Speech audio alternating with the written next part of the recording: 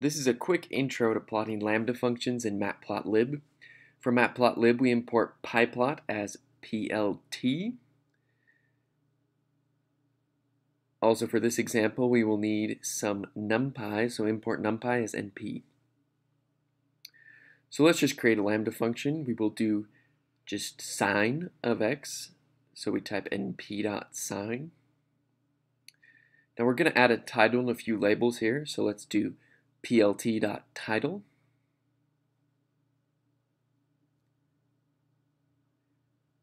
And we'll just enter a string here. We'll call it sin of x, and that's what it is.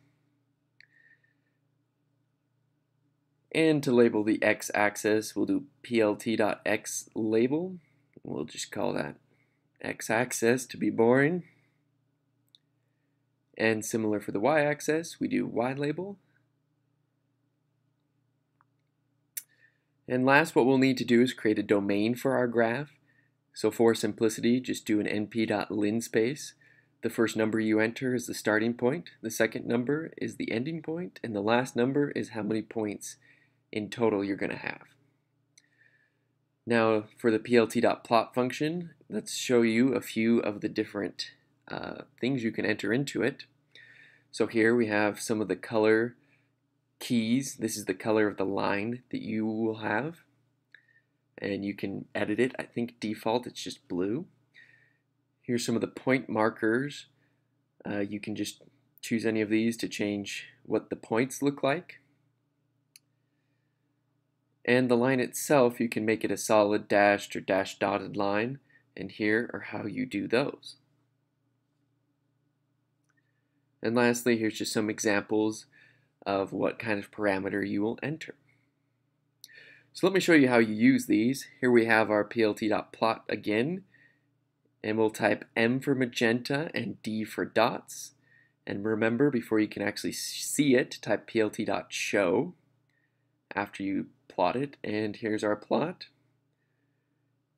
Our title right there. Here's the y-axis, x-axis, and there's our 100 points, and they're labeled with the D diamond dot, and they're magenta color.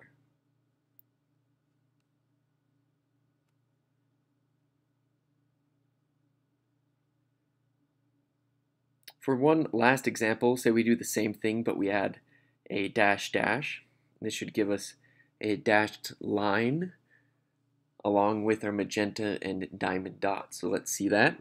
As you can see, we still have the same dots and everything. We just have a dashed line going through all of them.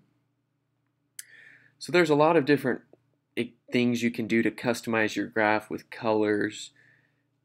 I'll show you these again. Here's the colors one more time.